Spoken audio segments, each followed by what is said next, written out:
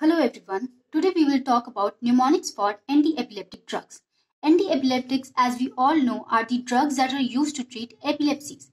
This classification consists of 10 types of drugs. So it becomes difficult to retain or remember all of them. So today we will discuss about a convenient mnemonic that will make it easier to recollect during exam time or even in general. So the mnemonic is BD Hisab Se Peena. Further, the B stands for barbiturates, for example, phenobarbital. D stands for deoxybarbiturates, for example, primidone. H stands for hydantoin, for example, phenytoin and phosphenitoin.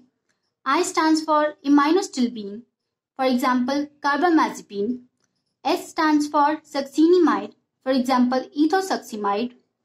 A stands for aliphatic carboxylic acid, for example, valproic acid. B stands for benzodiazepines, for example, Lorazepam. C stands for cyclic GABA analogues, for example, gabapentin. P stands for phenyltrazine, for example, lamotrigine. N stands for newer drugs like newer anti-epileptic drugs, for example, topiramate. So now I also have some important points for some of these drugs to discuss. The first point is for phenytoin. Phenytoin as itself is not that much used because of some serious side effects that it can cause, like fetal hydantoin syndrome or megaloblastic anemia, hirsutism. So that's why in exchange to phenytoin, phosphenitoin, which is its water-soluble congener, is more commonly used. Second important point is for carbamazepine.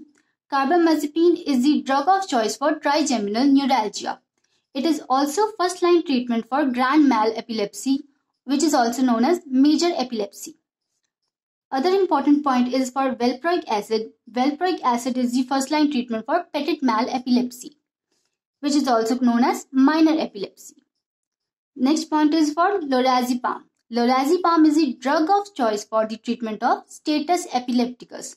Status epilepticus is an emergency condition for seizures. That's it guys. This is for this video. Thank you so much.